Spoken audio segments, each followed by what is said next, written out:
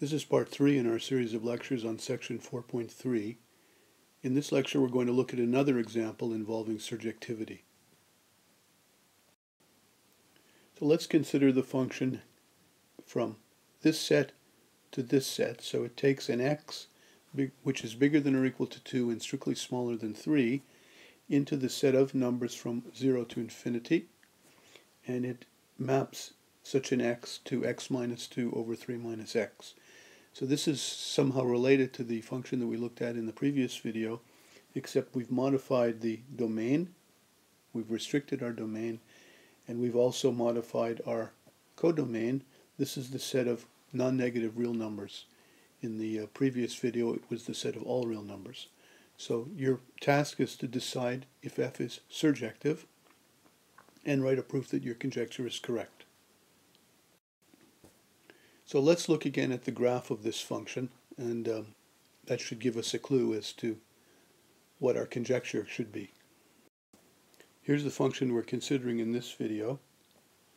In the previous video we considered an extension of this function, and so the graph of this function is just going to be part of the graph of the function that we drew in the last video, and so I think I can do it fairly quickly. It looks like the following. It's 0 here, and it runs up to infinity there. So I think the graph of the function makes it pretty clear that this function is surjective. Given any height, given any y value, you can certainly find an x value which takes that height. And so our conjecture should be that this is surjective, and we shouldn't have any trouble proving that that is in fact the case. But before we go back to the proof, we should do one calculation. Suppose we let y equal x minus 2 divided by 3 minus x. Then we should try to solve for x in terms of y. We're going to need to use that result in our proof. So if we cross multiply, we get 3y minus xy equal x minus 2.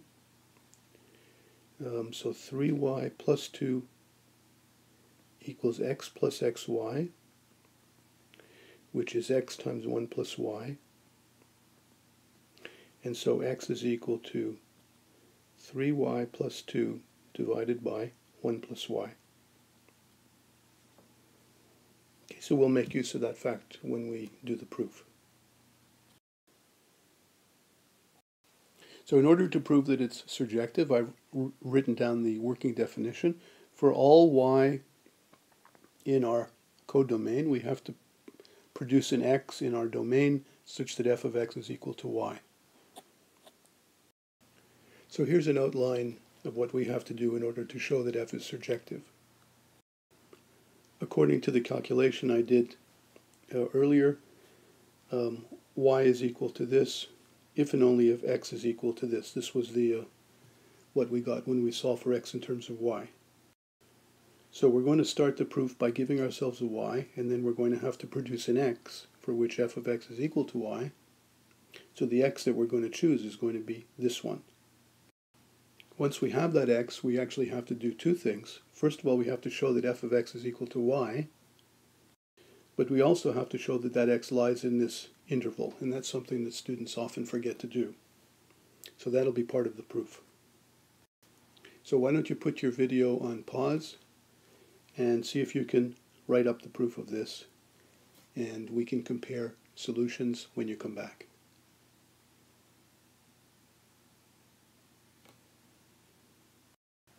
So here's my proof. I start by giving myself a y in the codomain, the set of all non-negative reals. I choose my x to be this, and then it's a matter of proving that it works. So f of x is what? Well, f takes an x to x minus 2 divided by 3 minus x. So I've substituted this for x, and you can see that after you get a common denominator and simplify, it really does come out to be this y. So it remains only to prove that this x lies in the given domain. So you have to prove that this quantity lies in this interval. If you try to give a direct proof of that, you're going to find that pretty much your entire proof will be written backwards from what it should be written. So in order to avoid that problem, we're going to argue by contradiction. I'm going to argue that it's impossible for this quantity to be smaller than 2, and it's impossible for it to be bigger than or equal to 3. So suppose first that it's smaller than 2. If you cross multiply, that gives you this, and that simplifies to y less than 0, which is a contradiction because, remember, y was non-negative. On the other hand, suppose that this quantity is bigger than or equal to 3, in other words, it's on the other side of 3. Once again, cross multiply, that gives you this.